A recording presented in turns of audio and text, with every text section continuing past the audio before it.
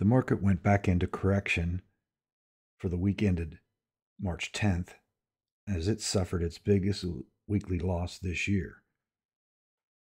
You can see the NASDAQ here fell back below its 200-day moving average and on this one-year chart. And if we look at the S&P 500, whoops,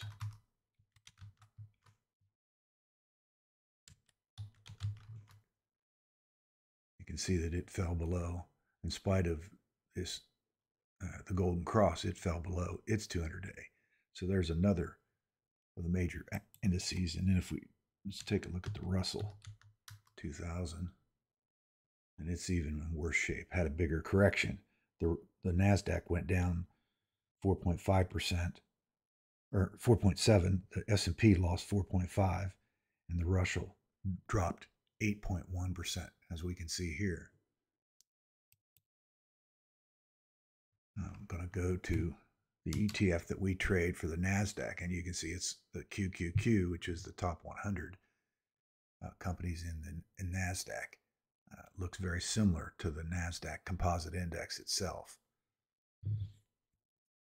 It all started with hawkish testimony from Fed Chairman Powell as he testified before Congress on Tuesday and Wednesday. And then we had a hotter than expected jobs report on Friday. But the big news was the first major bank failure since 2008 with Silicon Valley Bank. It's a regional bank, and so obviously with a lot of Silicon Valley investments. And they got shut down by regulators as they sold their investments down, taking huge losses to raise capital. And my understanding is there's as many as 20 more banks out there.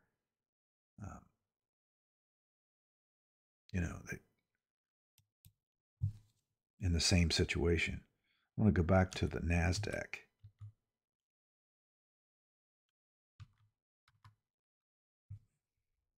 Composite here.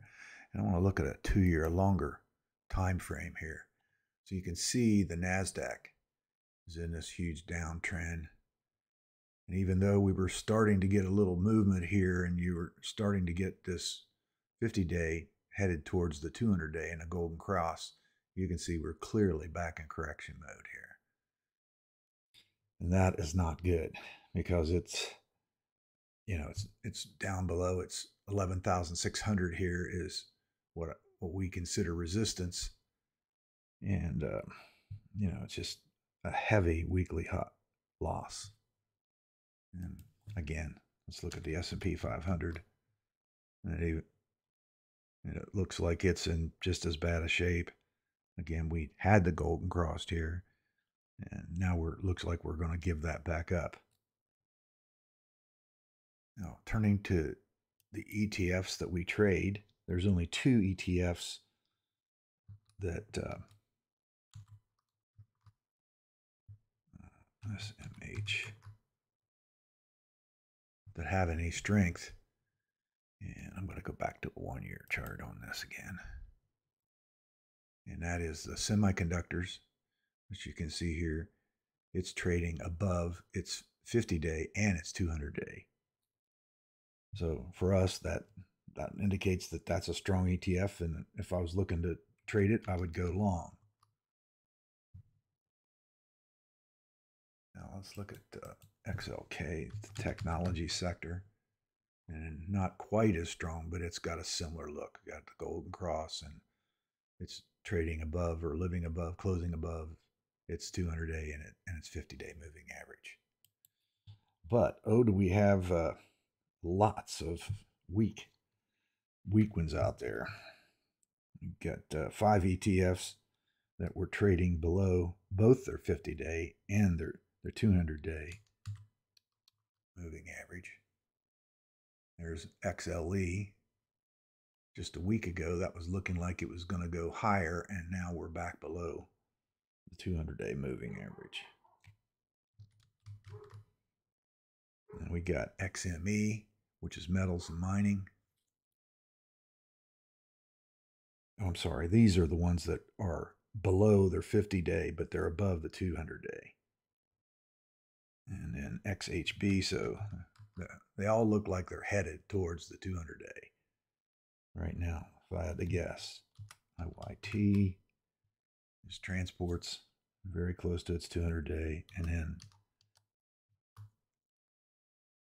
aerospace and defense.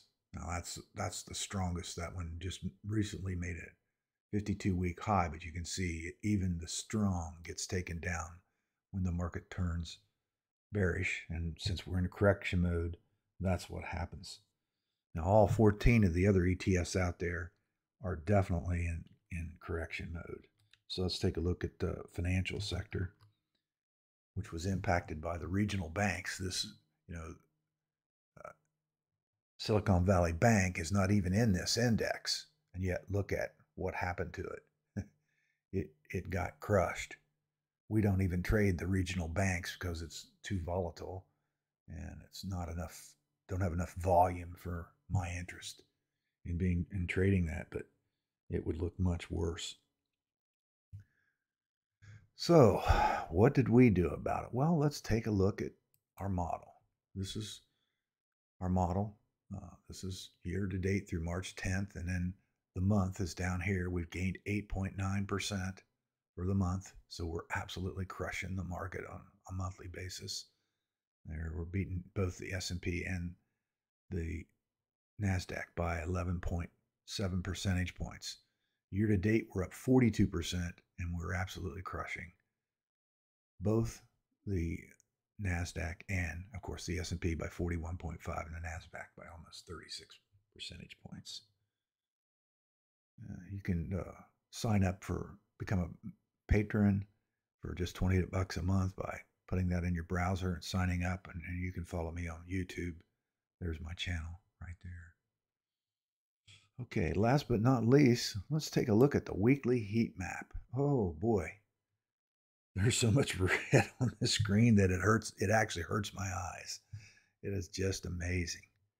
But right away, you can see the big losers was the regional banks, and there's SIVB down 79.5%.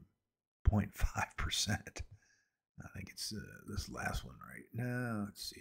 Yeah, that's not it. It's hard to find it. You can see it over there. And then if we go just to the money center banks, they're taking it on the chin. There's Bank of America down 11.4% and Wells Fargo down 11.72%. And that wasn't the only ones that took it on the chin. I mean, most everything else fell pretty precipitously. Well, there's Tesla down to 12.3%. There's a little bit of green. There was Intel and AMD, semiconductor interest, and then GE. I don't know what happened there, but GE is a shadow of what it used to be, but that's the biggest little winner, if you will, for the week. Well, that's all for this week's video. So next week we'll get the CPI and the PPI inflation data for February. But more importantly, we'll see Monday if any of the other 20 regional banks that's been identified have similar problems to Silicon Valley Bank.